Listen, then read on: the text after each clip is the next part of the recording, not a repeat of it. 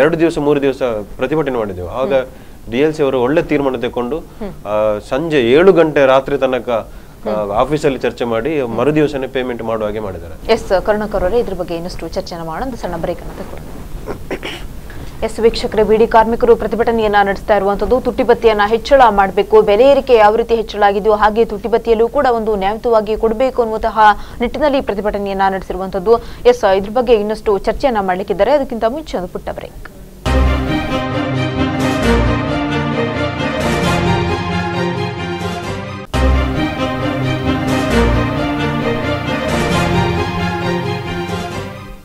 Break ನಂತರ ಪ್ರಚಲಿತಕ್ಕೆ ಮತ್ತೆ ಸ್ವಾಗತ. ಎಸ್ ಇವತ್ತು ಬಿಡಿ ಕಾರ್ಮಿಕರು ಪ್ರತಿಭಟನೆಯನ್ನ ನಡೆಸ್ತಾ ಇರುವಂತದ್ದು, ಈ ಹಿಂದೆಲೂ ಕೂಡ ಅವರು ಪ್ರತಿಭಟನೆಯನ್ನ ನಡೆಸ್ತಾ ಬಂದಿರುವಂತದ್ದು. ಯಾಕಂತ ಹೇಳಿದ್ರೆ ಒಂದೆಡೆ ಬೆಲೆ ಏರಿಕೆ ಆಗ್ತಾ ಇದೆ, ಅದರ ಜೊತೆಗೇನೆ ಕೆಲವೊಂದಿಷ್ಟು ತುಟ್ಟಿಭತ್ಯೆಗಳನ್ನು ಕೂಡ ಸರಿಯಾದ ರೀತಿಯಲ್ಲಿ ನ್ಯಾಯಯುತವಾಗಿ ಸಿಗಬೇಕು ಅನ್ನುವಂತಹ ನಿಟ್ಟಿನಲ್ಲಿ ಪ್ರತಿಭಟನೆಯನ್ನ ನಡೆಸ್ತಾ ಇರುವಂತದ್ದು. ಎಸ್ ಹಾಗೆ ಕರುಣಾಕರ್ ಅವರೇ, ನಾವು ನೋಡ್ತಿರುವ ಹಾಗೆ ನೀವು ಹೇಳಿದ್ರೆ ಬೆಲೆ ಏರಿಕೆ ಒಂದೆಡೆ ಜಾಸ್ತಿ ಆಗ್ತಾ ಇದೆ, ಇನ್ನೊಂದೆಡೆ ಈ ಒಂದು ಏನು ತುಟ್ಟಿಭತ್ಯೆಯನ್ನು ಕೂಡ ಹೆಚ್ಚಳವನ್ನ ಮಾಡಬೇಕು ಅನ್ನುವಂತಹ ನಿಟ್ಟಿನಲ್ಲಿ ಅದು ಯಾವ ರೀತಿಯಲ್ಲಿ ಹೆಚ್ಚಳ ಮಾಡಬೇಕು ಅನ್ನೋದ್ರ ಬಗ್ಗೆ ನೀವು ಚರ್ಚೆ ಮಾಡ್ತಾ ಇದ್ರಿ. ಗೊತ್ತಿರಬೇಕು, ಇಡೀ ಇವತ್ತು ಬೀಡಿ ಕೈಗಾರಿಕೆಯಲ್ಲಿ ದುಡಿಯುವವರು ನಷ್ಟವನ್ನು ಭರಿಸಿ ಒಂದು ಕಾರ್ಖಾನೆ ಇದೆ, ಕೈಗಾರಿಕೆ ಇದೆ ಅಂದ್ರೆ ಅದು ಬೀಡಿ ಕೈಗಾರಿಕೆ ಮಾತ್ರ. ಕಚ್ಚಾ ಸಾಮಗ್ರಿಗಳನ್ನು ಈ ಮಾಲಕರೇ ಸಪ್ಲೈ ಮಾಡೋದು ಬೀಡಿ ಕಾರ್ಮಿಕರಿಗೆ. ಅದರಲ್ಲಿ ನಷ್ಟವನ್ನು ಭರಿಸಿ ಆ ಕಡಿಮೆ ಮಜೂರಿಯನ್ನು ಕೂಡ ಇವರು ತಡೆ ಇಡ್ತಾರಲ್ಲ, ಅದು ವಿಪರ್ಯಾಸ. ಅದು ಕೂಡ ಈ ಜನಪ್ರತಿನಿಧಿಗಳು ಕೂಡ ಹಾಗೇನೆ. ಬೀಡಿ ಕೈಗಾರಿಕೆ ಕಾರ್ಮಿಕರ ನೆನಪಾಗುವುದು ಅವರಿಗೆ ಚುನಾವಣೆ ಸಂದರ್ಭದಲ್ಲಿ ಮಾತ್ರ. ಈಗ ನೋಡಿ, ನಿಷ್ಕೃಷ್ಟ ಕಡಿಮೆ ಮಜೂರಿಯಲ್ಲಿ ದುಡಿಯುವವರಂದ್ರೆ ಈ ಬೀಡಿ ಕಾರ್ಮಿಕರು. ಅದು ಕೂಡ ಶೇಖರ್ ಅವರು ಹೇಳಿದಾಗೇನೆ, ದಿವಸದಲ್ಲಿ 1,000 ಬೀಡಿ ಕಟ್ಟುವವರು ಯಾರಿಲ್ಲ. 50-60 ರೂಪಾಯಿಯನ್ನು ಸಿಗುದು. ಅದರಲ್ಲಿ ಮಕ್ಕಳ ವಿದ್ಯಾಭ್ಯಾಸ ಕೂಡ ಪೇಚಾಡ್ಬೇಕು. ಮಹಿಳೆಯರು ತನ್ನ ಮಕ್ಕಳ ವಿದ್ಯಾಭ್ಯಾಸಕ್ಕೆ ಪೇಚಾಡೋದು ಎಲ್ಲರಿಗೂ ಗೊತ್ತಿದ್ದಾನೆ. ಗಂಡಸರು ಕೂಡ ಅಷ್ಟು, ನಾನು ಗಂಡಸಾಗಿ ಕೂಡ ಹೇಳ್ತಾ ಇದ್ದೇನೆ, ಅಷ್ಟು ಕಷ್ಟ ಪಡೋದಿಲ್ಲ. ಈ ಕಡಿಮೆ ಮಜೂರಿಯಲ್ಲಿ ಅದು ಕೂಡ ಇವತ್ತು ಕೈಗಾರಿಕೆ ಮನೆ ಆಗಿದೆ ಈ ಮಾಲಕರಿಗೆ. ಅದು ಕೂಡ ಮಾಲಕರಿಗೆ ಲಾಭ ಉಂಟು ಅದರಲ್ಲಿ. ಇಲ್ಲದ್ರೆ ಇವರ ವಿದ್ಯುತ್ ಖರ್ಚು ಕೂಡ ಇವರೇ ಮನೆಯವರೇ ಮಾಡ್ತಾರೆ. ಆಗಿರೋ ಈ ಡಿಎವನ್ನು ಯಾಕೆ ಇವರು ವಿಳಂಬ ಮಾಡ್ತಾರೆ, ಅದು ಪ್ರಶ್ನೆ. ಅಲ್ಲದೆ ಸರ್ಕಾರ ಕೂಡ ಈ ಮಾಲಕರೊಂದಿಗೆ ಭಾಗಿಯಾಗುವುದಂದ್ರೆ ಈ ಕಾರ್ಮಿಕರ ಹಿತದೃಷ್ಟಿಯನ್ನು ಯಾರು ನೋಡ್ಬೇಕು? ಇವರು ಚುನಾವಣೆ ಸಂದರ್ಭದಲ್ಲಿ ಮಾತ್ರ ಇವರು ಕಾರ್ಮಿಕರ ಬಗ್ಗೆ ನೆನಪಾಗುದು. ಈಗ ಕೂಡ ಹಾಗೇನೆ, ಈಗ ಕೋರ್ಟ್ ಕೂಡ ಹೇಳಿದೆ ನೀವು ಪಾವತಿ ಮಾಡ್ಬೇಕಂತ ಹೇಳಿ. ಜನಪ್ರತಿನಿಧಿಗಳ ಮೂಲಕನೇ ಇವರು ಸರ್ಕಾರಕ್ಕೆ ಒತ್ತಡ ತಂದಿರಬಹುದು. ಆದ್ರೆ ಈಗ ಚುನಾವಣೆ ಬರುವ ಸಂದರ್ಭ, ಇವರಿಗೆ ಯಾವುದೇ ಅವಕಾಶ ಇಲ್ಲ ಇದನ್ನು ಡಿಲೇ ಮಾಡಿ. ಕರುಣಾಕರ್ ಅವರೇ, ಇನ್ನಷ್ಟು ಚರ್ಚೆ ಮಾಡೋಣ. ಒಬ್ರು ಕಾಲ್ ರೆಡಿ ಇದ್ದಾರೆ. ಹಲೋ ಹಲೋ, ಹಾ ನಮಸ್ತೆ ಸರ್. ನಮಸ್ಕಾರ ಮೇಡಮ್, ಹೇಳಿ. ಓಕೆ, ಹೇಳಿ. ಇದೀಗ ಏನಂತ ಹೇಳಿದ್ರೆ ಬಿಡಿ ಕಾರ್ಮಿಕರು ಪ್ರತಿಭಟನೆಯನ್ನ ನೀವು ನಡೆಸ್ತಾ ಇರುವಂತದ್ದು, ಏನೆಲ್ಲ ಒಂದು ಬೇಡಿಕೆಗಳಿದೆ, ಹೇಗೆ ಅಂತ?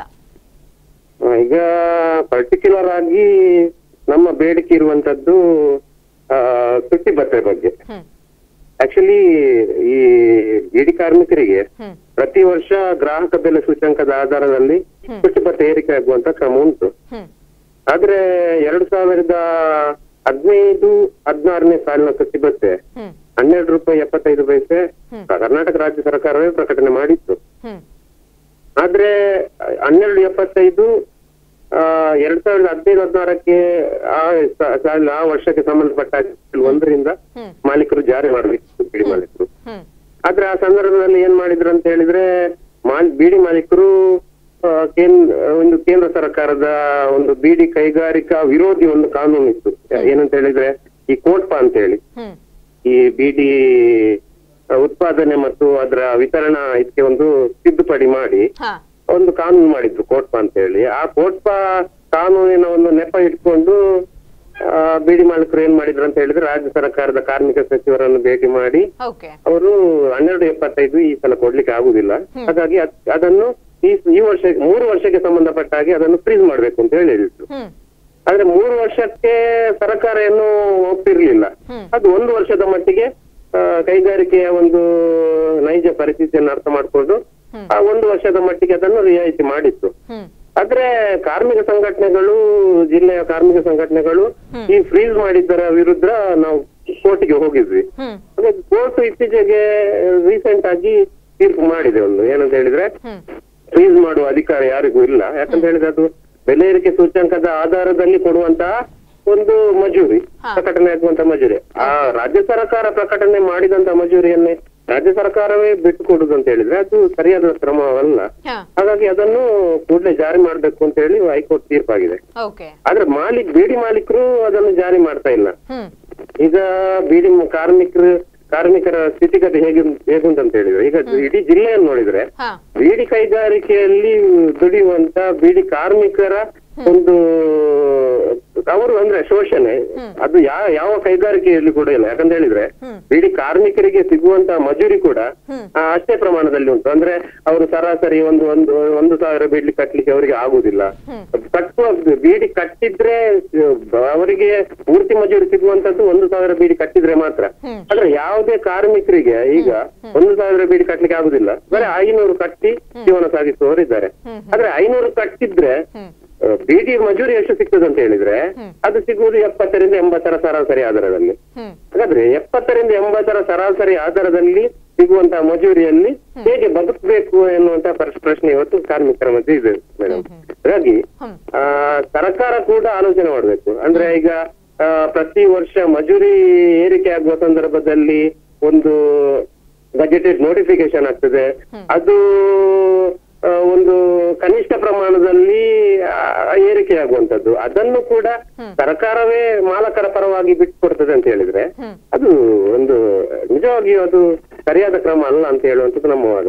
ಹಾಗಾಗಿ 2015-16ನೇ ಸಾಲಿನಲ್ಲಿ ಏನು 1275 ಕೋರ್ಟ್ ತೀರ್ಪು ಅದನ್ನು ಫ್ರೀಸ್ ಮಾಡಬಾರ್ದು, ಅದನ್ನು ಕೂಡಲೇ ಜಾರಿ ಮಾಡ್ಬೇಕು ಅಂತ ಹೇಳಿದೆಯಾ. ಈಗ 2 ವರ್ಷ ಆದ್ರೂ ಮಾಲೀಕರು ಜಾರಿ ಮಾಡಲಿಲ್ಲ, ಅದನ್ನು ಕೂಡಲೇ ಜಾರಿ ಮಾಡ್ಬೇಕು ಅಂತ ಹೇಳುವಂಥದ್ದು ನಮ್ಮ ಒಂದು ಅಭಿಪ್ರಾಯ ಮೇಡಮ್. ಓಕೆ, ಧನ್ಯವಾದ ನಮ್ಮ ಜೊತೆ ಮಾತಾಡಿದಕ್ಕೆ. ಅಸ್ತ, ಥ್ಯಾಂಕ್ ಯು. ಹಾಗೆ ನೀವು ಹೇಳ್ತಾ ಇದ್ರಿ ಈ ಒಂದು ಎಷ್ಟು % ತುಟ್ಟಿಭತ್ಯೆಯನ್ನು ಹೆಚ್ಚಿಗೆ ಮಾಡಬೇಕು ಅನ್ನೋದು ವಿಚಾರವಾಗಿ ಅದು ಸೂಚ್ಯಂಕದ ಆಧಾರದಲ್ಲಿ ಅದು ಬೆಳೆ DA ಮಾಡೋದು. ಅದೇ ನಾನು ಹೇಳಿದಾಗೇನೆ 12 ರೂಪಾಯಿ 75 ಅಂದ್ರೆ 425 ಪಾಯಿಂಟ್ ಆಗಿದೆ. ಅದಕ್ಕೆ 3 ಪೈಸೆಗೆ 12 ರೂಪಾಯಿ 75 ಪೈಸೆ ಆಗ್ತದೆ. ಟೋಟಲ್ ಅದು 163 ರೂಪಾಯಿ 63 ಪೈಸೆ ಆಗ್ಬೇಕು. ಹಾಗಿರುವಾಗ ವರ್ಷಂಪ್ರತಿ ಕೂಡ ಹಾಗೇನೆ. ಈಗ ನಿಮಗೆ ಗೊತ್ತಿರಬಹುದು ಬೆಲೆ ಏರಿಕೆ, ಈ ತುಟ್ಟಿಭತ್ಯೆ ಜಾರಿ ಮಾಡೋದು ಯಾಕೆ ಅಂದ್ರೆ ಇವತ್ತು ಎಷ್ಟು ಅವರ ಶ್ರಮವನ್ನು ಕಳ್ಕೊಂಡಿದಾರ ಅದನ್ನು ಪುನಃ ಪಡೆಯಲಿಕ್ಕೆಗೋಸ್ಕರ ಅವ್ರಿಗೆ ಸಿಗುವಂತದ್ದು ಅದು ಹಣ DA. ಹಾಗಿರುವಾಗ ಅದನ್ನು ಸರ್ಕಾರ ಕೂಡ ಈ ಕಾರ್ಮಿಕರ ಬಗ್ಗೆ ಸ್ವಲ್ಪ ಕಾಳಜಿ ತಗೊಳ್ಬೇಕು ಎಂಬುದೇ ನಮ್ಮ ಆಶಯ. ಓಕೆ, ಹಾಗೆ ಶೇಖರ್ ಅವರೇ, ಇದೀಗ ಕೆಲವೊಂದಿಷ್ಟು ಅಥವಾ ಹಿಂದೆ ಕೂಡ ಇತ್ತು, ಇವಾಗ್ಲೂ ಕೂಡ ಇರುವಂತದ್ದು ಈ ಒಂದು ಬೀಡಿ ಕಟ್ಟುವಂತಹ ಕಾರ್ಮಿಕರ ಮನೆಯ ಮಕ್ಕಳಿಗೆ ಸ್ಕಾಲರ್ಶಿಪ್ ಅನ್ನ ಕೊಡ್ತೀವಿ ಅನ್ನುವಂತಹ ಒಂದು ವ್ಯವಸ್ಥೆ. ಆ ವ್ಯವಸ್ಥೆ ಇದಕ್ಕೆ ಹೇಗೆ ರೀತಿ ಇದೆ ಅಂತ? ಅದೇ ಈ ಬೀಡಿ ಕಾರ್ಮಿಕರಿಗೆ ಆಕ್ಚುಲಿ ಸರ್ಕಾರದಿಂದ ಒಂದು ಅನುದಾನದಲ್ಲಿ ಕೊಡುವಂತ ವ್ಯವಸ್ಥೆ ಇಲ್ಲ. ಈ ಬೀಡಿ ಕೈಗಾರಿಕೆಯಲ್ಲಿ ಮಾಲೀಕರು ಒಂದು ಸೆಸ್ ಕೊಡ್ತಾರೆ, ಅದು ಬೀಡಿ ವೆಲ್ಫೇರ್ ಫಂಡಿಗೆ. ಅಂದ್ರೆ ಬೀಡಿ ಕಾರ್ಮಿಕರ ಮಕ್ಕಳ ವಿದ್ಯಾರ್ಥಿ ವೇತನ ಇರ್ಬೋದು, ಉಚಿತ ವೈದ್ಯಕೀಯ ಸೌಲಭ್ಯ, ಮನೆ ಕಟ್ಟಲಿಕ್ಕೆ ಸಾಲ ಸೌಲಭ್ಯ, ಅದೆಲ್ಲ ಈ ಬೀಡಿ ವೆಲ್ಫೇರ್ ಫಂಡಿನ ಒಂದು ಸೌಲಭ್ಯವನ್ನ ಸಮರ್ಪಕವಾಗಿ ಜಾರಿಗೊಳಿಸಲಿಕ್ಕೆ ಇಷ್ಟರವರೆಗೆ ಆ ಇಲಾಖೆ ಕ್ರಮ ಕೈಗೊಳ್ತಾ ಇಲ್ಲ. ಎಷ್ಟೋ ಸಲ ನಾವು ಪ್ರತಿಭಟನೆ ಮಾಡಿದ್ದೇವೆ. ಅಂದರೆ ಸ್ಕಾಲರ್ಶಿಪ್ನ ಒಂದು ಅರ್ಜಿ ಕೊಡುವಂತ ಆ ಸಂದರ್ಭದಲ್ಲಿ ಕೂಡ ಅದರ ಒಂದು ನಿಯಮಾವಳಿಗಳನ್ನ ನೇರವಾಗಿ ಅವರು ಪ್ರಕಟಣೆ ಮಾಡ್ತಾರೆ. ಅದು ಜೂನ್ ತಿಂಗಳಿಂದ ಸಾಧಾರಣ ಆಗಸ್ಟ್ 30ರವರೆಗೆ ಲಾಸ್ಟ್ ಡೇಟ್ ಅದರದ್ದು. ಅದು ನೇರವಾಗಿ ಒಂದೇ ಸಲಕ್ಕೆ ಅದನ್ನು ಬದಲಾವಣೆ ಮಾಡಿದರೆ ಆ ಅರ್ಜಿ ಕೊಡುವಂಥ ವ್ಯವಸ್ಥೆಗೆ ಈ ಕಾರ್ಮಿಕರು ಒಗ್ಗಿಕೊಳ್ಳಿಕ್ಕೆ ಕಷ್ಟ ಉಂಟು. ಯಾಕಂತ ಹೇಳಿದ್ರೆ BD ವರ್ಕರ್ಸ್ ಅಂತ ಹೇಳಿದ್ರೆ 90% ಮಹಿಳೆಯರು, 90 ಅಲ್ಲ 99 ಹೇಳ್ಬಹುದು. ಈಗ ಯಾರು ಕೂಡ ಗಂಡಸರು ಆ ಕೈಗಾರಿಕೆಗೆ ಹೋಗ್ತಾ ಇಲ್ಲ.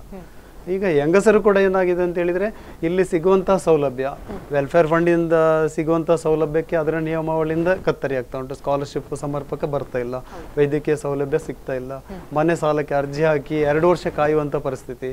ಅದಿಲ್ಲಿ ನಮ್ಮ ದಕ್ಷಿಣ ಕನ್ನಡ ಜಿಲ್ಲೆಯಲ್ಲಿ ಫೌಂಡೇಶನ್ ಹಾಕಿ ಒಂದು 3-4-5 ತಿಂಗಳ ಒಳಗೆ ಮನೆ ಕಂಪ್ಲೀಟ್ ಆದ್ರೆ ಅವ್ರು ಕೂತ್ಕೋಬಹುದು. ಆದ್ರೆ ಇವತ್ತು ಫೌಂಡೇಶನ್ ಹಾಕಿ ಗೋಡೆ ಎಲ್ಲ ಆದ ನಂತರ ಕೂಡ ಇವರ ಹಣ ಬರೋದಿಲ್ಲ, 2 ವರ್ಷ ಹೋಗ್ತದೆ. ಆ ಥರದ ಒಂದು ವೆಲ್ಫೇರ್ ಫಂಡಿನ ಸೌಲಭ್ಯದ ವ್ಯವಸ್ಥೆ ಇದೆ. ಅಂದರೆ ಇಲ್ಲಿ ಅವಿದ್ಯಾವಂತ ಮಹಿಳೆಯರೇ ಜಾಸ್ತಿ ಇರುವ ಕಾರಣ ಈ ಇಲಾಖೆಯ ಒಂದು ನಿಯಮಾವಳಿಗಳನ್ನು ಅನುಸರಣೆ ಮಾಡ್ಲಿಕ್ಕೆ ಅವರಿಗೆ ಕಷ್ಟ ಇದೆ. ಏಕಾಂಗಿಯಾಗಿ ಹೋಗಿ ಮಾಡ್ಲಿಕ್ಕೆ ಆಗೋದಿಲ್ಲ.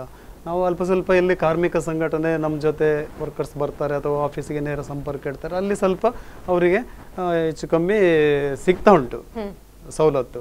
ಕೆಲವು ಕಡೆ ಹಳ್ಳಿ ಪ್ರದೇಶಕ್ಕೆ ಹೋದ್ರೆ ಆ ಸೌಲಭ್ಯಗಳ ಒಂದು ಅವೇರ್ನೆಸ್ ಅವರಿಗೆ ಇರುವುದಿಲ್ಲ, ಅದನ್ನು ಕೊಡುವಂತ ವ್ಯವಸ್ಥೆ ಇಲ್ಲ. ಆ ಸರ್ಕಾರದಿಂದ ಇರಲಿ ಇಲಾಖೆಯಿಂದ ಇರಲಿ ಅವರಾಗಿ ಪಡೆಯುವಂತ ಒಂದು ಒಗ್ಗಟ್ಟಿದ್ರೆ, ಎಲ್ಲಿಯಾದರೂ ಅವ್ರ ಯೂನಿಯನ್ ಇದ್ರೆ ಅಥವಾ ಸಂಘಟನೆ ಇದ್ರೆ ಅವರು ಪಡ್ಕೊಳ್ತಾರೆ ಹೆಚ್ಚಾಗಿ. ಹಾಗೆ ಇದು ಟೋಟಲ್ ಆಗಿ ಈ ಕಾರ್ಮಿಕರ ಒಂದು ಏನಾಗಿದೆ ಅಂತ ಹೇಳಿದ್ರೆ ಅವರು ಹೋರಾಟದಲ್ಲೇ ಅವರ ಜೀವನವನ್ನು ಸಾಗಿಸುವಂಥ ಪರಿಸ್ಥಿತಿ. ಎಲ್ಲಿ ಕೂಡ ಒಂದು 12-25 ಮಜೂರಿ ಅವರಿಗೆ DA ಕಾನೂನುಬದ್ಧವಾಗಿ ಕೊಡಬೇಕಿದ್ರೆ ಅದಕ್ಕೆ ಇವತ್ತು ಅವರು ಬೀದಿಗಿಳಿಬೇಕು, ಅಥವಾ ಇವತ್ತು ಮಜೂರಿ ಸಾಕಾಗೋದಿಲ್ಲ. ಇವತ್ತಿನ ಬೆಲೆ ಏರಿಕೆಯಲ್ಲಿ ಕನಿಷ್ಠ 300 ರೂಪಾಯಿ ಮಜೂರಿ ನಾವು ಡಿಮಾಂಡ್ ಮಾಡ್ತಾ ಇದ್ದೇವೆ. ಅದನ್ನ ಸರ್ಕಾರ ಕನಿಷ್ಠ ವೇತನ ಪರಿಷ್ಕರಣೆ ಮಾಡಿ ಘೋಷಣೆ ಮಾಡ್ಬೇಕಂತೇಳಿ. ಆದ್ರೆ ಇಷ್ಟವರೆಗೆ ಅದರ ಬಗ್ಗೆ ಸರ್ಕಾರ ಎಲ್ಲಿ ಕೂಡ ಹೇಳ್ತಾ ಇಲ್ಲ. ಅಂದ್ರೆ ಈ ಕೈಗಾರಿಕೆಯನ್ನೇ ಪರೋಕ್ಷವಾಗಿ ಅದನ್ನು ಮುಚ್ಚಲಿಕ್ಕೆ ಬೇಕಾದಂಥ ಕಾನೂನನ್ನು ಸರ್ಕಾರ, ಕೇಂದ್ರ ಇರಲಿ ರಾಜ್ಯ ಸರ್ಕಾರ ಇರಲಿ ಮಾಡ್ತಾ ಇದೆ. ಆದರೆ ಇಷ್ಟೊಂದು ಸಂಖ್ಯೆಯ ಕಾರ್ಮಿಕರ ಒಂದು ಅವರ ಮುಂದಿನ ಜೀವನಕ್ಕೆ ಏನು ದಾರಿ, ಅಥವಾ ಈ ಕೈಗಾರಿಕೆಯನ್ನು ಅವರಿಗೆ ಉಳಿಸಲಿಕ್ಕೆ ಏನು ಸರ್ಕಾರ ಕ್ರಮ ಕೈಗೊಳ್ತದೆ ಅನ್ನುವಂಥ ಒಂದು ಪ್ರಶ್ನೆ ಈಗ ನಮ್ಮ ಮುಂದೆ ಇದೆ. ಅಂದರೆ ಅದನ್ನು ಆರೋಗ್ಯದ ನೆಪದಲ್ಲಿ ಮುಚ್ಚಬಹುದು, ಅಥವಾ ಬೇರೆ ಬೇರೆ ಕಾನೂನಿನ ಮುಖಾಂತರ ಮುಚ್ಚಬಹುದು.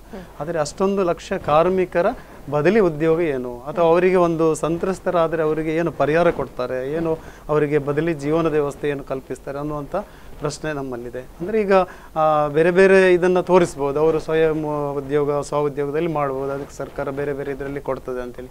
ಆದರೆ ಎಷ್ಟು ಜನ ಮಾಡಲಿಕ್ಕೆ ಸಾಧ್ಯ ಇದೆ, ಇಷ್ಟು ಲಕ್ಷಾಂತರ ಜನರಿಗೆ ಕೊಡಲಿಕ್ಕೆ ಸಾಧ್ಯ ಇದೆಯಾ ಅನ್ನುವಂಥ ಪ್ರಶ್ನೆ ಇದೆ. ಈಗ ಈ 300 ರೂಪಾಯಿ ಮಜೂರಿ ಆದರೆ ಸಾಧಾರಣ ಮಟ್ಟಕ್ಕೆ ಈ ಒಂದು ಕಾರ್ಮಿಕರು ಕೂಡ ಈ ಕೈಗಾರಿಕೆ ಮಾಲೀಕರಿಗೆ ಸಿಗ್ತಾರೆ ಅನ್ನುವಂಥ ಒಂದು ಮಾತನ್ನು ಕೂಡ ಈ ಸಂದರ್ಭದಲ್ಲಿ ನಾವು ಹೇಳ್ತೇವೆ.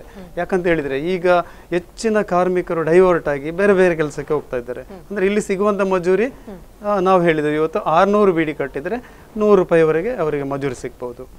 ಇವತ್ತು 600 ಬೀಡಿಗಿಂತ ಒಂದು ಕಾರ್ಮಿಕ ಅದನ್ನು ನೇರವಾಗಿ ಸಂಪಾದನೆ ಮಾಡಲಿಕ್ಕೆ ಸಾಧ್ಯ ಇಲ್ಲ.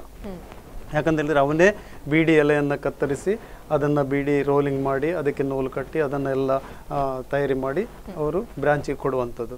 ಅಷ್ಟರಲ್ಲಿ ಅವರ ದಿನದ ಒಂದು 8 ತಾಸೆಲ್ಲ, ಇವತ್ತೇನು ಒಂದು 8 ಗಂಟೆಯ ಕೆಲಸ ಅಂತೇಳಿ ಇದೆಯಾ, ಆದರೆ 12 ಗಂಟೆಯವರೆಗೆ ಕೂಡ ಈ ಬೀಡಿ ಕೆಲಸದಲ್ಲಿ ದುಡಿಯುವಂಥ ಪರಿಸ್ಥಿತಿ ಇದೆ. ಅದು ಮನೆ ಕೆಲಸದಲ್ಲಿ ಗುಡಿ ಕೈಗಾರಿಕೆ ಅಂತ ಹೇಳಿದರೆ ಅದರ ಕಷ್ಟ ಮಾಲೀಕರಿಗೆ ಗೊತ್ತಿಲ್ಲದಿರ್ಬೋದು. ಕರುಣಾಕರ್ ಹೇಳಿದಾಗೇನೆ ಇವತ್ತು ನಮ್ಮ ಮನೆ ಬೀಡಿ ಕಾರ್ಮಿಕರ ಮನೆ, ಬೀಡಿ ಮಾಲೀಕರ ಬೀಡಿ ಕಾರ್ಖಾನೆ ಅವರದ್ದು ಫ್ಯಾಕ್ಟ್ರಿ, ಅದು ಅಲ್ಲಿ ಬೀಡಿ ತಯಾರಿಯಾಗಿ ಮಾಲೀಕರಿಗೆ ಲೇಬಲ್ ಮಾಡಿ ಅದನ್ನು ಮಾರ್ಕೆಟ್ಗೆ ಹಾಕುವಂಥ ಒಂದು ಕೆಲಸ ಮಾತ್ರ. ಆದರೆ ಬೀಡಿ ಕಾರ್ಮಿಕರ ಮನೆ ಇವತ್ತು ಬೀಡಿ ಕೈಗಾರಿಕೆಯ ಒಂದು ಫ್ಯಾಕ್ಟ್ರಿ. ಆದರೆ ಇವತ್ತು ಅದರ ಮೊದಲ ಒಂದು ಆರೋಗ್ಯದ ತೊಂದರೆ ಕೂಡ ಅನುಭವಿಸುವಂಥವ್ರು ಬೀಡಿ ಕಾರ್ಮಿಕರೇ.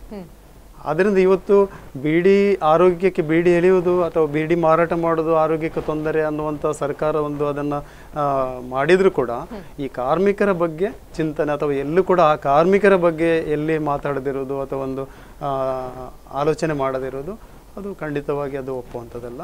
ಈ ಲಕ್ಷಾಂತರ ಕಾರ್ಮಿಕರ ಬದಲಿ ವ್ಯವಸ್ಥೆ ಅಥವಾ ಬದುಕಿನ ಇದಕ್ಕೆ ಕೂಡ ಸರ್ಕಾರ ಚಿಂತನೆ ಮಾಡಬೇಕಾಗಿದೆ ಅನ್ನುವಂಥದ್ದು ಕೂಡ ನಾವು ಹೇಳ್ತಾ ಇದ್ದೇವೆ ಇಲ್ಲಿ.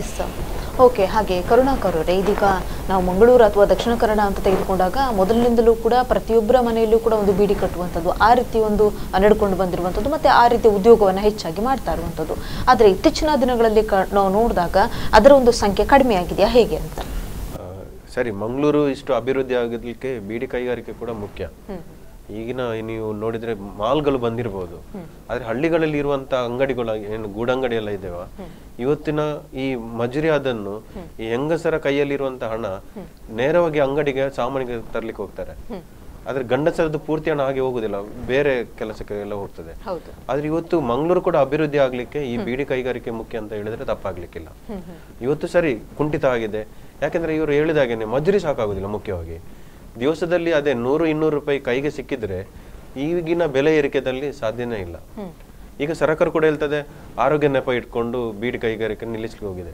ಇವತ್ತು ನಾವು ಹಣ ಕೊಟ್ಟು ರೋಗವನ್ನು ಪಡಿತಿದ್ದೇವೆ. ಯಾಕೆಂದ್ರೆ ನಮ್ಮ ವ್ಯವಸ್ಥೆ ಹೇಗೆ ಉಂಟಂದ್ರೆ ಕಾಲಿಗೆ ಹಾಕುವುದನ್ನು AC ರೂಮಲ್ಲಿ ಮಾಡ್ತೇವೆ, ಒಟ್ಟಿಗೆ ತಿನ್ನುವುದನ್ನು ಓಪನ್ ಮಾರ್ಕೆಟ್ ಅಲ್ಲಿ ಮಾಡ್ತಾ ಇದ್ದೇವೆ. ಆಗಿರುವಾಗ ಬೀಡಿಯೇ ಈ ಕ್ಯಾನ್ಸರ್ಗೆ ಕಾರಣ ಅಂತ ಹೇಳುದು ತಪ್ಪಂತೇಳಿ ನಮ್ಮದೊಂದು ಹೇಳಿಕೆ.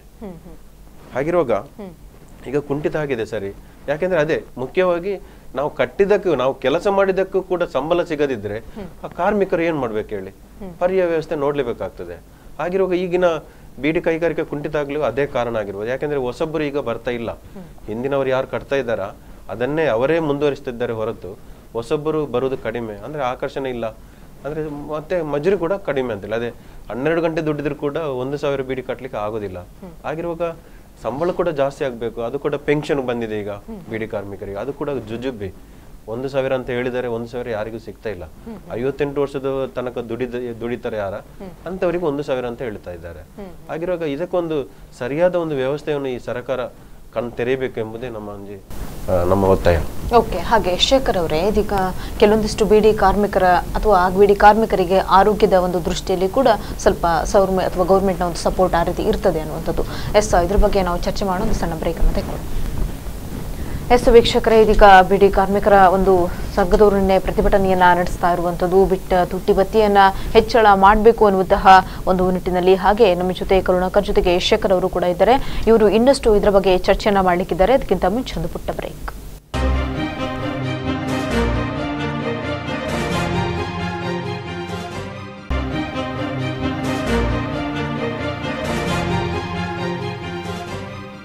ಬ್ರೇಕ್ ನಂತರ ಪ್ರಚಲಿತಕ್ಕೆ ಮತ್ತೆ ಸ್ವಾಗತ. ಬಿಡಿ ಕಾರ್ಮಿಕರು ಪ್ರತಿಭಟನೆಯನ್ನ ನಡೆಸ್ತಾ ಇರುವಂತದ್ದು ತುಟ್ಟಿ ಭತ್ಯೆಯನ್ನ ಹೆಚ್ಚಳವನ್ನ ಮಾಡಬೇಕು, ಜೊತೆಗೆ ಸರಿಯಾದ ರೀತಿಯಲ್ಲಿ ನ್ಯಾಯಯುತವಾಗಿ ಅದು ಸಿಗಬೇಕು ಅನ್ನುವಂತಹ ಕಾರಣಗಳಿಂದಾಗಿ ಅವರು ಪ್ರತಿಭಟನೆಯನ್ನ ನಡೆಸ್ತಾ ಇರುವಂತದ್ದು. ಜೊತೆಗೆ ತಮಗೆ ಸರ್ಕಾರದಿಂದ ಇಂತಹ ಒಂದು ವ್ಯವಸ್ಥೆಗಳನ್ನ ಅಥವಾ ಇಂತಹ ಒಂದು ಉದ್ಯೋಗವನ್ನ ಬಿಟ್ಟರೆ ಬೇರೆ ರೀತಿಯ ಉದ್ಯೋಗಗಳನ್ನು ಕೂಡ ಅದಕ್ಕೆ ಪೂರಕವಾದಂತಹ ಉದ್ಯೋಗವನ್ನ ಕಲ್ಪಿಸಿಕೊಡಲು ಕೂಡ ಸಫಲವಾಗಬೇಕು ಅಥವಾ ಹೆಚ್ಚಿನ ಒಂದು ಗಮನವನ್ನ ಹರಿಸಬೇಕು ಅನ್ನುವಂತಹ ನಿಟ್ಟಿನಲ್ಲಿ ಅವರು ನಮ್ಮ ಜೊತೆ ಚರ್ಚೆಯನ್ನ ಮಾಡ್ತಾ ಇರುವಂತದ್ದು. ಹಾಗೆ ಕರುಣಾಕರ್ ಅವರೇ, ಇತ್ತೀಚೆಗೆ ನಾವು ಗಮನಿಸುತ್ತಿರುವ ಹಾಗೆ ಸಾಕಷ್ಟು ಈ ಒಂದು ಗವರ್ಮೆಂಟ್ ಇಂದ ಅಥವಾ ಏನು ಸಾಕಷ್ಟು ಆರೋಗ್ಯದ ಮೇಲೆ ಈ ಒಂದು ಬಿಡಿ ಕಟ್ಟೋದ್ರಿಂದ ಪರಿಣಾಮಗಳು ಬೀರುತ್ತೆ ಅನ್ನುವಂತಹ ಕಾರಣಗಳಿಂದಾಗಿ ಬೇರೆ ಅದಕ್ಕೆ ಪೂರಕವಾದಂತಹ ಬೇರೆ ವ್ಯವಸ್ಥೆಗಳನ್ನ ಅಥವಾ ಬೇರೆ ಉದ್ಯೋಗವನ್ನ ಮಾಡಬೇಕು ಅನ್ನುವಂತಹ ನಿಟ್ಟಿನಲ್ಲಿ ಹಿಂದೆ ಕೂಡ ಚರ್ಚೆ ಆಗ್ತಾ ಇತ್ತು. ಹಾಗಾಗಿ ಇಂತಹ ಒಂದು ಹಾನಿಕರಕವಾಗಿರುವಂತಹ ಉದ್ಯೋಗವನ್ನೇ ಮಾಡಬೇಕಾದಂತಹ ಅವಶ್ಯಕತೆ ಇದೆಯಾ ಅಂತ? ಇಲ್ಲ, ಖಂಡಿತ ಇಲ್ಲ. ಅದು ಪರ್ಯಾಯ ವ್ಯವಸ್ಥೆ ಇಲ್ಲಲ್ಲ. ಅದಕ್ಕೋಸ್ಕರ ಈ ಪಾಪ ತನಗೆ ರೋಗ ಬಂದ್ರೂ ಚಿಂತೆ ಇಲ್ಲ, ಜೀವನ ಸಾಗಿಸಬೇಕೆಂಬ ಉದ್ದೇಶದಿಂದ ಈ ಬೀಡಿ ಕೈಗಾರಿಕೆಯನ್ನು ನಡೆಸ್ತಾ ಇದ್ದಾರೆ. ವ್ಯವಸ್ಥೆ ಸರಿ. ಈಗ ಉದಾಹರಣೆಗೆ ಇದರಲ್ಲಿ ಕೂಡ ಆರೋಗ್ಯದ ಬಗ್ಗೆ ವೆಲ್ಫೇರ್ ಅಂತ ಹೇಳಿ ಉಂಟು. ಅದು ಸೆಸ್ ಮೂಲಕ ಇವರು ಶೇಖರ್ ಹೇಳಿದಾಗೆ ಸೆಸ್ ಮೂಲಕ ಇವರಿಗೆ ಆರೋಗ್ಯಕ್ಕೆ ಕೆಲವು ಸಹಾಯಧನ ಸಿಗ್ತದೆ. ಕ್ಯಾನ್ಸರ್ ಆಗಲಿ ಅಥವಾ ಹಾರ್ಟ್ ಆಪರೇಷನ್ಗೆ ಅಥವಾ ಗರ್ಭಕೋಶದ ಬಗ್ಗೆ ಒಳ್ಳೆ ವ್ಯವಸ್ಥೆ ಉಂಟು. ಆದ್ರೂ ಕೂಡ ಅದು ಸಮಯ ಸರಿಯಾಗಿ ಸಿಗ್ತಾ ಇಲ್ಲ. ಅದಕ್ಕೆ ಪಾಪ ಇವರು ಅವರಿಗೆ ಮುಂಚಿನ ಈಗ ಹಾಸ್ಪಿಟಲ್ಗೆ ಅಡ್ಮಿಟ್ ಆಗುವುದ ಮೊದಲೇ ಬೆಂಗಳೂರಿನಲ್ಲಿ ಅದಕ್ಕೆ ಮಾಹಿತಿ ತಗೊಳ್ಬೇಕು. ಅದಲ್ಲದೆ ಇದಕ್ಕೆ ಸಂಬಂಧಪಟ್ಟಂತ ಕಚೇರಿ ಇರುವುದು ಬೆಂಗಳೂರಲ್ಲಿ, ಮಂಗಳೂರಲ್ಲಿ ಇಷ್ಟರವರೆಗೆ ಇಲ್ಲ. ದಕ್ಷಿಣ ಕನ್ನಡದ ಉಡುಪಿ ಜಿಲ್ಲೆಯಲ್ಲಿ ಜಾಸ್ತಿ ಬೀಡಿ ಕಾರ್ಮಿಕರು ಇದ್ರೂ ಕೂಡ ಇದರ ಕಚೇರಿ ಇರುವುದು ಬೆಂಗಳೂರಲ್ಲಿ. ನಾವು ಅದಕ್ಕೆ ಕೂಡ ಒತ್ತಾಯ ಮಾಡಿದ್ದೇವೆ, ಸರ್ಕಾರದ ಮಟ್ಟದಲ್ಲಿ ಕೂಡ ಮಾಡಿದ್ದೇವೆ, ಜನಪ್ರತಿನಿಧಿಗಳ ಮೂಲಕ ಕೂಡ ನಾವು ಒತ್ತಾಯ ಮಾಡಿದ್ದೇವೆ. ಮಂಗಳೂರಲ್ಲಿ ಒಂದು ಕಚೇರಿಯನ್ನಾದರೂ ಒಂದು ಪ್ರಾರಂಭ ಮಾಡಿ ಅಂತ ಹೇಳಿ. ಇಷ್ಟರವರೆಗೆ ಈ ಬೀಡಿ ಇತಿಹಾಸ 130 ವರ್ಷ ಆಗಿದೆ, ಆದ್ರೂ ಕೂಡ ಮಂಗಳೂರಲ್ಲಿ ಇಷ್ಟರವರೆಗೆ ಒಂದು ಕಚೇರಿಯನ್ನು ಓಪನ್ ಮಾಡಲಿಲ್ಲ. ಅಲ್ಲದೆ ಆಸ್ಪತ್ರೆ ಕೂಡ ಹಾಗೇನೆ, ಒಂದು 10 ಬೆಡ್ ಇನ್ನೊಂದು ಆಸ್ಪತ್ರೆಯನ್ನು ಮಂಗಳೂರಲ್ಲಿ ಮಾಡಿ ಅಂತ ಹೇಳಿ ಕೂಡ ನಾವು ಈ ಬಗ್ಗೆ ಟ್ರೇಡ್ ಯೂನಿಯನ್ಗಳು ಕೂಡ ಒತ್ತಾಯ ಮಾಡಿದ್ದೇವೆ. ಆದ್ರೂ ಕೂಡ ಸರ್ಕಾರ ಇಷ್ಟರವರೆಗೆ ಈ ಬೇಡಿಕೆಯನ್ನು ಈಡೇರಿಸಲಿಲ್ಲ. ಪ್ರತಿಯೊಂದು ವಿಷಯದಲ್ಲಿ ಕೂಡ ಈ ದುಡಿಯುವ ವರ್ಗಕ್ಕೆ ಈ ಸರ್ಕಾರ ತೊಂದರೆ ಕೊಡುವುದಲ್ಲದೆ ನಾವು ಕೇಳದೆ ಯಾವುದನ್ನು ಕೂಡ ಈ ಸರ್ಕಾರ ಕೊಡ್ಲಿಲ್ಲ. ಬೀಡಿ ಕೈಗಾರಿಕೆ ಇಷ್ಟು ಸವಲತ್ತು ಬಂದಿದ್ರೆ ಅದು ಟ್ರೇಡ್ ಯೂನಿಯನ್ ಹೋರಾಟದಿಂದ ಬಂದಿದೆ ಹೊರತು ಯಾವುದೇ ಸರ್ಕಾರ ಆಗ್ಲಿ ಅಥವಾ ಮಾಲಕರು ಕೊಟ್ಟದ್ದು ಯಾವುದೂ ಇಲ್ಲ. ಎಲ್ಲವನ್ನು ಕೂಡ ಈಗ ನೋಡಿ ವಿಪರ್ಯಾಸ, ಅವರ ಸಂಬಳ ತಗೊಳ್ಬೇಕಾದ್ರೂ ಕೂಡ ಇವರು ಬೀದಿಗಿಳಿಬೇಕು. ಹಾಗಿರುವಾಗ ಇಂಥ ಸರ್ಕಾರ ಕೂಡ ಈ ಕಾರ್ಮಿಕರ ಬಗ್ಗೆ ಯಾಕೆ ಕಾಳಜಿ ತಗೊಳ್ಳೋದಿಲ್ಲ ಎಂಬುದೇ ನಮ್ಮೊಂದು ಪ್ರಶ್ನೆ. ಓಕೆ, ಹಾಗೆ ಶೇಖರ್ ಅವರೇ, ನಾನು ಕೇಳಬೇಕು ಅಂತ ಹೇಳಿದ್ರೆ, ನೀವು ಆರೋಗ್ಯದಕ್ಕೆ ಸರಿಯಾದ ರೀತಿಯಲ್ಲಿ ಸೌಲಭ್ಯಗಳು ಕೊಡ್ತಾ ಇಲ್ಲ ಅನ್ನುವಂತಹ ಆರೋಪವನ್ನ ಮಾಡ್ತಾ ಇರುವಂತದ್ದು. ಆದ್ರೆ ಇಂತಹ ಒಂದು ಬಿಡಿ ಉದ್ಯೋಗದಿಂದ ಸಾಕಷ್ಟು ಸಮಸ್ಯೆಗಳಾಗ್ತದೆ ಅಥವಾ ನಮ್ಮ ಆರೋಗ್ಯದ ಮೇಲೆ ದುಷ್ಪರಿಣಾಮ ಬೀಳುತ್ತೆ ಅನ್ನುವಂತಹ ಕಾರಣದಿಂದಾಗಿ. ಆದ್ರೆ ಇಂತಹ ಒಂದು ಬಿಡಿ ಉದ್ಯೋಗ ಮಾಡೋದ್ರಿಂದಲೇ ಸಾಕಷ್ಟು ಸಮಸ್ಯೆಗಳು ಉದ್ಭವವಾಗ್ತದೆ. ಹಾಗಾಗಿನೇ ಗೌರ್ಮೆಂಟ್ ಇಂದ ಇತರ ಫೆಸಿಲಿಟಿಗಳು ಆರೋಗ್ಯಕ್ಕೋಸ್ಕರ ಕೊಡುವಂತದ್ದು. ಆದ್ರೆ ಅಂಥ ಒಂದು ಉದ್ಯೋಗವನ್ನು ಬಿಟ್ಟು ಬೇರೆ ಒಂದು ಉದ್ಯೋಗವನ್ನು ಮಾಡ್ಲಿಕ್ಕೆ ಸಾಧ್ಯವಾಗುದಿಲ್ವಾ ಅಂತ? ಖಂಡಿತ ಸಾಧ್ಯ ಇಲ್ಲ ಮೇಡಮ್. ಯಾಕಂತ ಹೇಳಿದ್ರೆ ಈಗ ಬೀಡಿ ಉದ್ಯಮ ಅಂತ ಹೇಳಿದ್ರೆ ಅದೇ ನಾನು ಹೇಳಿದಾಗ ಇದು ಮುಖ್ಯ ಕಾರ್ಮಿಕ ಪ್ರಧಾನವಾದಂತ ಒಂದು ಕೈಗಾರಿಕೆ. ಇಲ್ಲಿ ಯಾವುದು ಕೂಡ ಯಂತ್ರದಲ್ಲಿ ಅಥವಾ ಬೇರೆ ಬೇರೆ ಆಧುನಿಕ ಇದರಲ್ಲಿ ಮಾಡುವಂತ ವ್ಯವಸ್ಥೆ ಇಲ್ಲ. ಅಂದ್ರೆ ಪ್ರತಿ ಒಬ್ಬೊಬ್ಬ ಕಾರ್ಮಿಕ ಒಂದು ಮನೆಯಲ್ಲಿ 1,000 2,000 ದುಡಿದು ಅದು ಕೋಟ್ಯಾಂತರ ಬೀಡಿಯಾಗಿ ಬೇರೆ ಬೇರೆ ಲೇಬಲ್ನ ಮುಖಾಂತರ ಬೇರೆ ಬೇರೆ ಬೀಡಿ ಸಂಸ್ಥೆಯ ಮುಖಾಂತರ ಅದು ಮಾರಾಟ ಆಗುವಂಥದ್ದು. ಅದು ಮಾರಾಟ ಆಗಿ ಬಂದ್ರೆ ಇಲ್ಲಿ ವಾಪಸ್ ಅವರಿಗೆ ಕೆಲಸ ಸಿಗ್ತದೆ ಅಷ್ಟೇ. ಉದ್ಯೋಗದ ಭದ್ರತೆ ಅನ್ನುವಂಥದ್ದು ಕೂಡ ಈ ಒಂದು ಕೈಗಾರಿಕೆಗೆ ಇಷ್ಟವರೆಗೆ ಅದು ಸರ್ಕಾರಕ್ಕೆ ಆಗಲಿ ಅಥವಾ ಮಾಲೀಕರಿಗೆ ಕಲ್ಪಿಸಲಿಕ್ಕೆ ಸಾಧ್ಯ ಆಗಲಿಲ್ಲ. ಯಾಕಂದ್ರೆ ಹಲವಾರು ಸಂದರ್ಭದಲ್ಲಿ ಬೀಡಿ ಮಾರಾಟ ಆಗದಿದ್ದಾಗ ಕಾರ್ಮಿಕರಿಗೆ ವೇತನ ಇಲ್ಲದಂತ ಸಂದರ್ಭ ಕೂಡ ಬಂದಿದೆ. ನಾವು ವೇತನ ಅದನ್ನ ಗ್ಯಾರಂಟಿ ವೇಜಸ್ಗೆ ಕೂಡ ಕಾರ್ಮಿಕ ಇಲಾಖೆಯ ಮೊರೆ ಹೋಗುವಂತ ಪರಿಸ್ಥಿತಿ ಕೂಡ ಬಂದಿದೆ. ಅಂದ್ರೆ ಈ ಮಾಲಕರು ಅವರ ಲಾಭ ನಷ್ಟ ಅದೇ ಮುಖ್ಯವಾಗಿ ನೋಡ್ತಾರೆ ಹೊರತು ಈ ಕಾರ್ಮಿಕರಿಗೆ ಕೆಲಸ ಇಲ್ಲದಿದ್ದ ಸಂದರ್ಭದಲ್ಲಿ ಕೂಡ ಅವರಿಗೆ ಮಜೂರಿಯನ್ನ ಕೊಡುವಂಥದ್ದು, ಗ್ಯಾರಂಟಿ ವೇಜಸ್ ಅನ್ನ ಅವರು ಪಾವತಿ ಮಾಡಲಿಲ್ಲ. ಅವರು ಎಷ್ಟೋ ಸಂದರ್ಭದಲ್ಲಿ ಈಗ ಈ ಕೋಟ್ಪಾ ಕಾನೂನನ್ನ ಕೇಂದ್ರ ಸರ್ಕಾರ ಜಾರಿಗೆ ತಂದಾಗ ಕಳೆದ ವರ್ಷ ಮಾಲೀಕರೇ ಸ್ಟ್ರೈಕ್ ಮಾಡಿದರು. ಸುಮಾರು 10-15 ದಿವಸ ಕಾರ್ಮಿಕರಿಗೆ ಮಜೂರಿ ಇಲ್ಲದೆ ಆ ಕಾರ್ಮಿಕರು ಆ ಕೈಗಾರಿಕೆಗೆ ಒಂದು ಪ್ರೋತ್ಸಾಹ ಅನ್ನುವ ನಿಟ್ಟಿನಲ್ಲಿ ಅವರ ಮಜೂರಿಯನ್ನು ಕೂಡ ತ್ಯಾಗ ಮಾಡಿದ್ದಾರೆ, ಕೊಟ್ಟಿಲ್ಲ ಎಲ್ಲಿ ಕೂಡ. ಆದರೆ ಇಂತಹ ಸಂದರ್ಭದಲ್ಲಿ ಕೂಡ ಆ ಕಾರ್ಮಿಕರು ಕೈಗಾರಿಕೆಗೆ ಬೇಕಾಗಿ ಸಾಕಷ್ಟು ತ್ಯಾಗವನ್ನು ಕೂಡ ಮಾಡಿದ್ದಾರೆ. ಆದರೆ ಇವತ್ತು ಬೇರೆ ಒಂದು ಪರ್ಯಾಯ ಉದ್ಯೋಗ ಅಂತ ಹೇಳಿದರೆ ಇಷ್ಟೊಂದು ಲಕ್ಷಾಂತರ ಜನರಿಗೆ ಇವತ್ತು ಕೊಡ್ಲಿಕ್ಕೆ ಖಂಡಿತ ಸಾಧ್ಯ ಇಲ್ಲ. ಆದ್ರೆ ಇವತ್ತು ಏನಾಗಿದೆ ಅಂತ ಹೇಳಿದ್ರೆ ಈ ಮಜೂರಿ ಕೂಡ ಸಾಕಾಗ್ತಾ ಇಲ್ಲ. ಕಾರ್ಮಿಕರು ಇವತ್ತು ಬೇರೆ ಬೇರೆ ಕೆಲಸಕ್ಕೆ ಹೋಗುವಂತ ಪರಿಸ್ಥಿತಿ ಇದೆ. ಕರುಣಾಕರ್ ಹೇಳಿದ ಹಾಗೇನೆ ಈಗ ದೊಡ್ಡ ದೊಡ್ಡ ಮಾಲ್ಗಳಿದೆ, ಅಲ್ಲಿ ಮಹಿಳಾ ಕಾರ್ಮಿಕರಿದ್ದಾರೆ. ಕೆಲವು ಹಾಸ್ಪಿಟಲ್ ಕೆಲಸಕ್ಕೆ ಹೋಗ್ತಾರೆ, ಹೋಟೆಲ್ಗಳಲ್ಲಿ ಕೆಲಸ ಮಾಡ್ತಾರೆ, ಅಂಗಡಿ ಅಲ್ಲಿ ಇಲ್ಲಿ ಎಲ್ಲೆಲ್ಲಿ ಈಗ ಸ್ವಲ್ಪ ಮಜೂರಿ ದಿವಸಕ್ಕೆ ಒಂದು 200-300 ಸಿಗ್ತದೆ, ಅದೇ ನೋಡ್ಕೊಂಡು ಇವತ್ತು ಹೋಗ್ತಾ ಇದ್ದಾರೆ. ಅಂದ್ರೆ ಅವರ ದಿನದ ಒಂದು ಏನು ಬೇಕು ಬೇಡ ಅದನ್ನ ಮಾಡಲಿಕ್ಕೆ ಆ ಒಂದು ಹಣದಲ್ಲಿ ಆಗ್ತದೆ ವ್ಯವಸ್ಥೆ ಅಂತೇಳಿ. ಆದರೆ ಇವತ್ತು ಬೀಡಿಗೆ ಮಜೂರಿ ಸಿಗುವಂಥದ್ದು 1,000 ಬೀಡಿಗೆ 170 ರೂಪಾಯಿ. ಅದು 1,000 ಬೀಡಿಗೆ ಅವರು ಏನು ರೋಲಿಂಗ್ ಮಾಡ್ತಾರೆ ಅದಕ್ಕೆ ಇವತ್ತು ಮಜೂರಿ ನಿಗದಿ ಆಗ್ತದೆ ಹೊರತು ಒಂದು ದಿನದ ಮಜೂರಿ ಇಲ್ಲ, ಒಂದು ವಾರಕ್ಕೆ ಅಂತೇಳಿ ಇಲ್ಲ, ತಿಂಗಳಿಗೆ ಅಂತೇಳಿ ಅವರಿಗೆ ಫಿಕ್ಸ್ ಮಜೂರಿ ಕಾರ್ಮಿಕರಿಗೆ ಇಲ್ಲ. ಅವ್ರು ಏನು ದುಡಿತಾರೆ ಅದಕ್ಕೆ ಸಂಪಾದನೆ ಅವರಿಗೆ ಬರುತ್ತದೆ. ಆದ್ರೆ ಇವತ್ತು ಅದೇ ಒಂದು ಕೈಗಾರಿಕೆ ಅಥವಾ ಅದೇ ಬೀಡಿ ಉದ್ಯಮ ಕೆಲಸ ನಾವು ಚರ್ಚೆ ಮಾಡೋಣ. ಒಬ್ರು ಕಾಲ್ ರೆಡಿ ಇದ್ದಾರೆ. Hello hello hello. ಹಾ ಮೇಡಮ್ ನಮಸ್ತೆ. ಓಕೆ, ನೀವು ಬಿಡಿ ಕಾರ್ಮಿಕರು ಎಲ್ಲರೂ ಸೇರಿ ನಿನ್ನೆ ಪ್ರತಿಭಟನೆಯನ್ನ ನಡೆಸ್ತಾ ಇರುವಂತದ್ದು, ಏನೆಲ್ಲ ಒಂದು ಬೇಡಿಕೆಗಳಿತ್ತು ಹೇಗೆ ಅಂತ? ಹಲೋ, ನಿನ್ನೆ ಬಿಡಿ ಕಾರ್ಮಿಕರು ಪ್ರತಿಭಟನೆಯನ್ನ ನಡೆಸ್ತಾ ಇರುವಂತದ್ದು, ಓಕೆ, ಅದು ಏನೆಲ್ಲ ಒಂದು ಬೇಡಿಕೆಗಳಿತ್ತು ಹೇಗೆ ಅಂತ? ಬೇಡಿಕೆ ಅಂದ್ರೆ ನನಗೆ ಏಪ್ರಿಲ್ 2015 12-25 ತಿದ್ದುಪಡಿ ಜಾರಿಯಾಗಿತ್ತು. ಅದನ್ನು 1 ವರ್ಷ ರಾಜ್ಯ ಸರ್ಕಾರ ಅವರ ಬೀಡಿ ಮಾಲಕರ ಪರವಾಗಿ ಅವರಿಗೆ ರಿಯಾಯಿತಿ ಬಿಟ್ಟಿತ್ತು. ನಂತರ 1 ವರ್ಷ ಅದನ್ನು ಈವರೆಗೆ ಕೊಡ್ಲಿಲ್ಲ. ಅದಕ್ಕೆ ನಮ್ಗೆ ಸಿಗ್ಲೇಬೇಕು ಅಂತ ನಿಮ್ಮ ಪತ್ರದಲ್ಲಿ.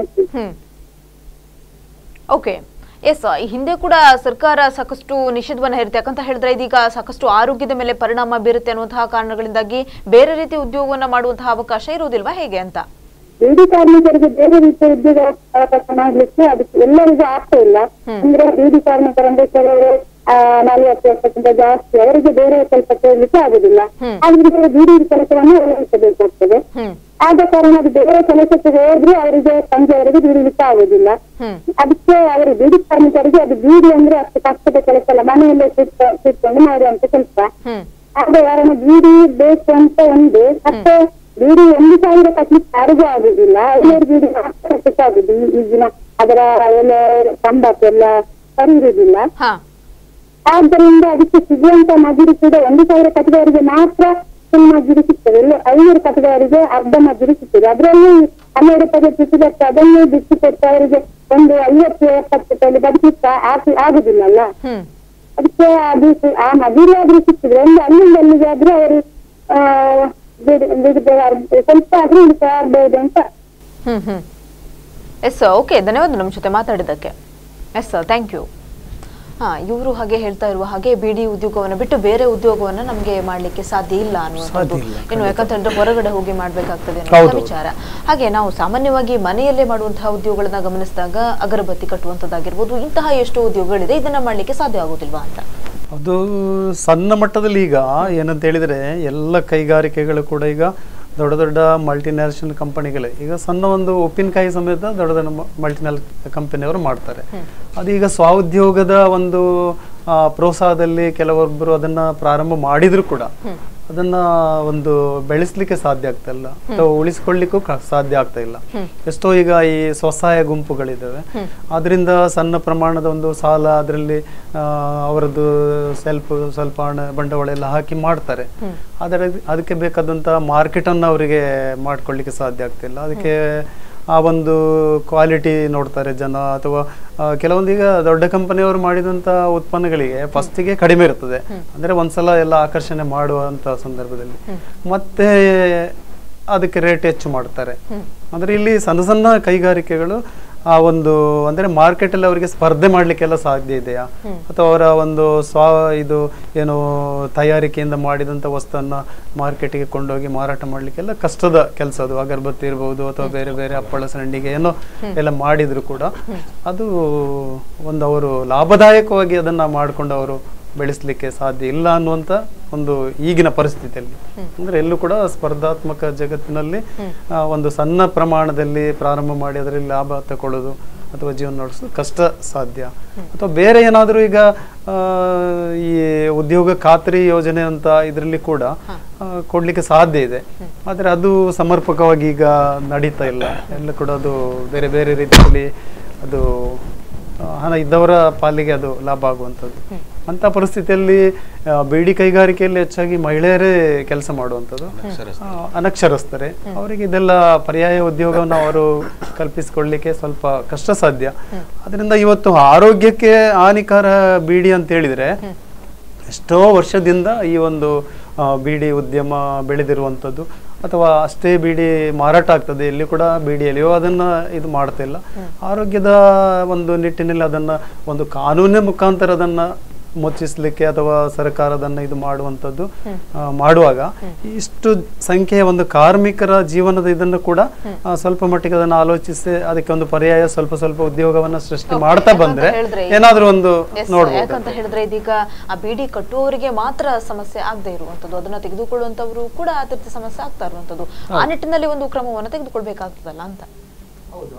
ಇಲ್ಲಿ ಕಾರ್ಮಿಕರ ಒಂದು ಅವರ ಉದ್ಯೋಗ ಅಷ್ಟೋ ಕುಟುಂಬಗಳು ಅದರಿಂದ ಜೀವನ ಮಾಡ್ತಾ ಇದ್ದಾರೆ, ಎಷ್ಟೋ ಮಕ್ಕಳ ವಿದ್ಯಾಭ್ಯಾಸ ಮುಂದುವರಿತಾ ಇದೆ. ಅಂದ್ರೆ ಈ ಬಿಡಿ ಸ್ಕಾಲರ್ಶಿಪ್ ಪ್ರಾರಂಭ ಆದ ನಂತರ ಪ್ರತಿಯೊಂದು ಬಿಡಿ ಕಾರ್ಮಿಕರ ಮಕ್ಕಳು ಒಂದು ಮೆಟ್ರಿಕ್ ಇಂದ SLC ಇಂದ ಇವತ್ತು BE ತನಕ ಓದುವಂತವರಿದ್ದಾರೆ. ಎಷ್ಟೋ ಲಾಯರ್ಸ್ ಅನ್ನ ಅವರು ನಾವು ನೋಡ್ಲಿಕ್ಕೆ ಸಾಧ್ಯ ಆಗಿದೆ ಬೀಡಿ ಕಾರ್ಮಿಕರ ಮಕ್ಕಳು. ಅಂದ್ರೆ ಈ ಬೀಡಿ ಕೈಗಾರಿಕೆಯಲ್ಲಿ ಕೆಲವೊಂದು ಸವಲತ್ತುಗಳು ಕಾನೂನು ರೀತಿಯಲ್ಲಿ ಅವರ ಒಂದು ಹೋರಾಟ ಅಥವಾ ಒಂದು ಸಂಘಟನಾತ್ಮಕ ಶಕ್ತಿಯಿಂದ ಅದನ್ನ ಇವತ್ತು ಸಂಪಾದನೆ ಮಾಡಿರುವಂಥದ್ದು.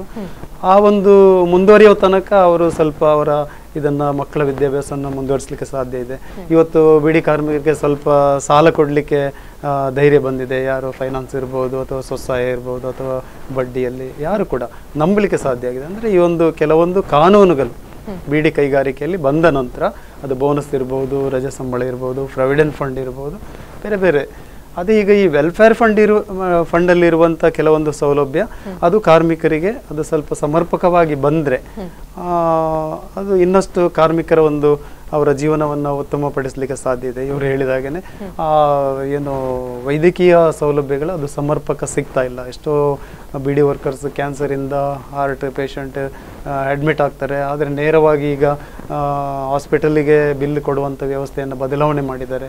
ಅವರು ಫಸ್ಟಿಗೆ ಬ್ಯಾಂಗ್ಳೂರು ವೆಲ್ಫೇರ್ ಡಿಪಾರ್ಟ್ಮೆಂಟಿಂದ ಅವರು ಪರ್ಮಿಷನ್ ತಗೊಂಡು ಬರಬೇಕಾಗ್ತದೆ, ಆನಂತರ ಅಡ್ಮಿಟ್ ಆಗಿ ಅಲ್ಲಿ ಅವರಿಗೆ ಚಿಕಿತ್ಸೆ ಪ್ರಾರಂಭ ಮಾಡುವಂಥದ್ದು ಅದನ್ನೆಲ್ಲ ಈಗ ಸ್ಥಗಿತ ಮಾಡಿದ್ದಾರೆ.